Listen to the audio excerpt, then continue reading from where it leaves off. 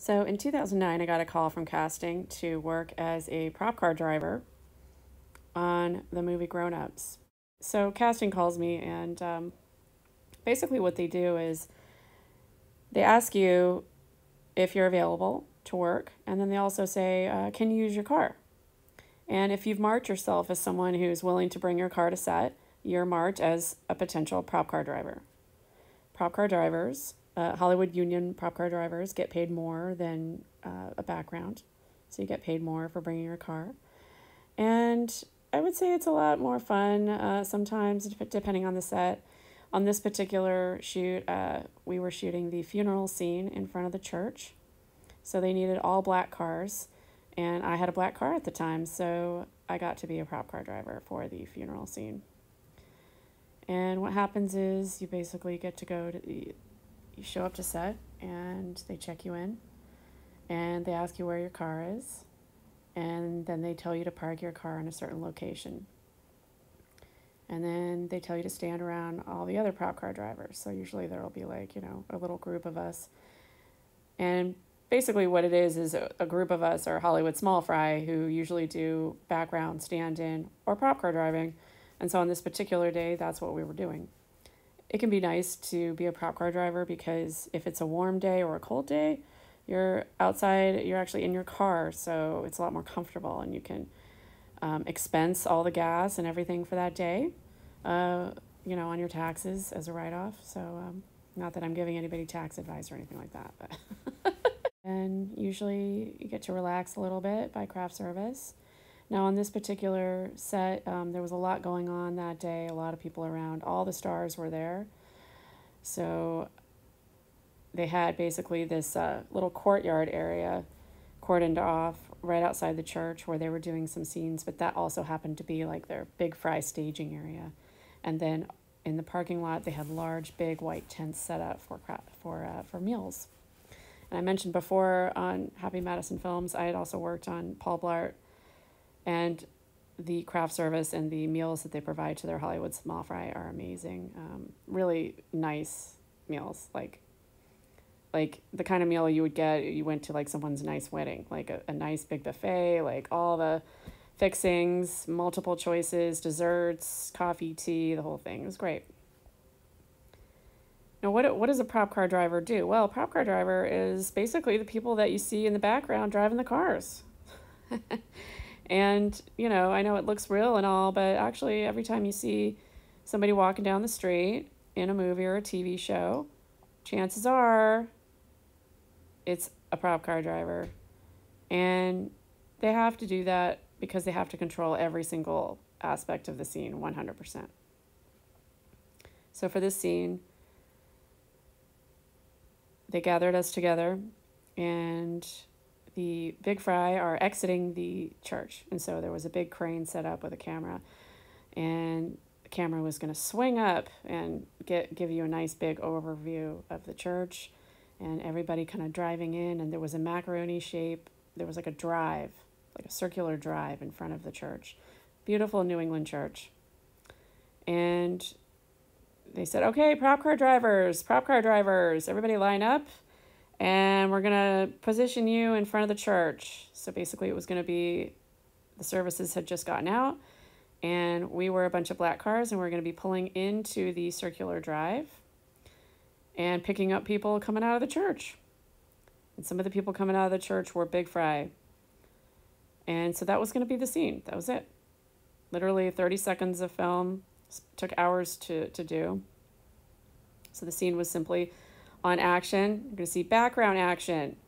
And background are going to leave the church and walk into the church, exit the church, walk around. And then cars, action.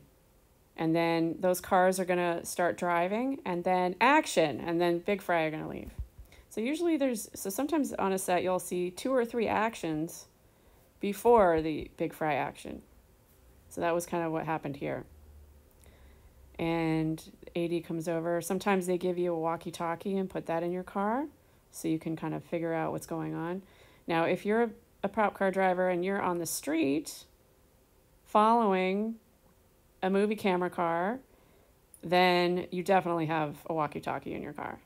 And you might even have an AD in your car, in the back seat, hunched down, giving you instructions.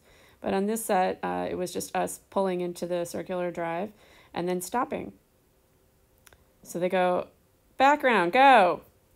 All the people go. Cars, go. Action. And my car, I hit the accelerator and I go into the circular drive. And I stop. And then they go, cut, reset. And the AD takes his finger and does a little whirlpool symbol, reset. And then all of us prop car drivers throw our cars in reverse and we back up.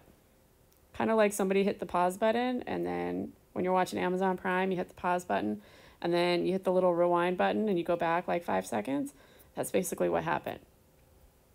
We reset. So we drive in, then we hit the reverse, so we go back out to where we were, back to 1. It's called back to 1. Reset, back to 1. So we go back to 1, and the big fry go back into the church, and everybody does the scene over and over and over again. And background action. And cars action. And action. That's basically how it was. And cut, reset, back up. So that happened for about several hours. And it was actually pretty sunny that day. Very nice day, good weather.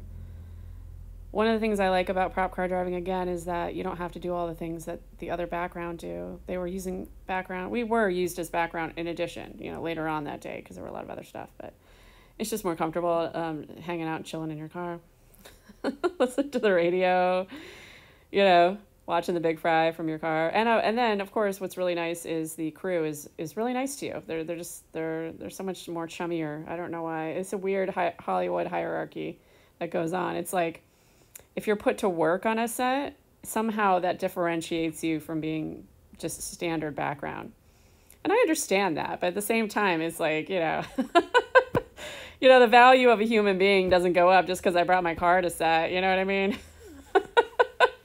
But that's how people are, all of a sudden they're like, they're so much nicer to you. But anyhow, give you some takeaways about what went on that day. After the funeral scene, we parked our cars, and what'll happen is if you're not driving your car as a prop car driver, what they'll do is after they're done with you driving it, then they'll park it behind some other principals. And so that actually happened too. So my car is in the background for a couple of scenes, just parked there. And of course I'm getting paid for that too, which is nice. But yeah, so my car was featured in a couple scenes, and the big fry are acting, and I can see my car in the background. A lot of scenes were filmed that day, including a scene with Salma Hayek. So when we were done driving, we hung out in this corral in this area on the lawn where all the chairs and craft service was, next to this courtyard area. And the next scene to be done was with Salma Hayek and some woman that was breastfeeding her son, and Chris Rock, and they were all there. And my first impressions of Salma Hayek were that it was like all of the big fry showed up to set in character. You know what I mean? Like, Salma Hayek was very Salma Hayek-y. She was very aloof, very sexy, very, everything that you would assume Salma Hayek to be, she was.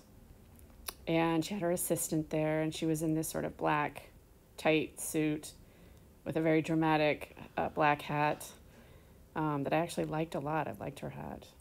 Very memorable hat. And they filmed that scene for a while, and we all sort of stood around and watched. It's interesting to watch the big fry work. They can work with a whole lot of small fry, sometimes off to the side, watching them, although we weren't watching them closely. We were like, most of the background were cordoned away. Me and a handful of other people were a little bit closer. So, but anyway, but yeah, they're working outside. They're aware that they're being watched by a whole bunch of people. And they were all pretty cool as cucumbers. They were pretty, they were pretty chill. All the big fry were in a good mood. even though Selma was aloof, being very Selma-y, um, everyone was in a good mood. I saw Chris Rock there. He was standing off to the side talking to Rob Schneider. It seemed that Rob Schneider was extremely popular amongst all the Big Fry. They all sort of like huddled around Rob Schneider and like were laughing and talking with him, and that made me smile because I've always been a big fan of, I mean, I'm nobody's fan anymore, but I've always sort of followed Rob Schneider, thought he was another interesting character, and I always thought that he had way more talent than some of these other people that he co-stars with. There are certain stars that I follow their careers and I feel like they're really talented, more talented than other people. And I feel like these are kind of the people that if I were to focus a little bit more on, perhaps I would see that maybe he's playing some other people as well. So I don't know if Rob Schneider is a host actor or if he's actually someone else like Corky Nemec maybe. And this is just sort of a character. I've often thought that Corky Nemec and Rob Schneider were one and the same person, but I'm not sure. I'm not 100% sure. And I like both of them. I like both of their work a lot, and they're both talented comedians. So who knows, I'm not going to do a video on it because I don't know for sure, but Rob Schneider was there, and he was very personable and very friendly and very happy-go-lucky, and yeah, and it was just nice to see that he wasn't some, weirdo monster. Of course, he could be a weirdo monster. He could be. And if you're listening to this, Rob, don't get offended because I just said that, I love your work. So, but anyway, I stood around and I really watched how they interacted with each other, and they were all in a very good mood. David Spade was there acting like a fraternity brother. I mean, like I said, they kind of act like they showed up to set in character, you know what I mean? Like Chris Rock was there and he was being very Chris Rock, and they were all sort of getting along and they were all like acting like fraternity brothers, and that was nice to see. But at the same time, you kind of wonder, looking back on it, you're like, it confirms that I feel like they get dressed up in their character and then they show up to set in character. And then that character gets into character again for World Stage Level 2, which is the actor they're playing in the movie. So that's just my theory. But who else did I see? Oh, yeah, of course, Adam Sandler. And he was the big boss on set, and he was walking around. And I spent a lot of time just watching them sort of just hang out. And it was very, very normal. And so what I would have to report on that is that when you're in close proximity to these people, and these people are no exception. I've met many, many others and been in close proximity with many other Big Fry. The trend and the commonality of it is that it's very normal. Like they act very normal. Like there was nothing weird or wrong, and David Spade was acting like he was on vacation. I mean, the guy always acts like he's on vacation somewhere, right? It's like life is just one big vacation for this guy. Not a lot of problems at all, no. I mean, there were a couple instances where she had to do things over again. The director wasn't particularly satisfied, but it wasn't nothing dramatic, anything like that. They all were professionals, and they all knew their lines. I didn't see anybody looking at scripts. That's one thing I was going to mention, and I was going to do a future video on how yeah. It's interesting. I don't know about, this whole thing with like coming to set and knowing every single line by heart. I guess that is true for theatrical actors, so it is possible. I just would expect them to have looked at their sides a little bit more. So that was my experience on Grown Ups.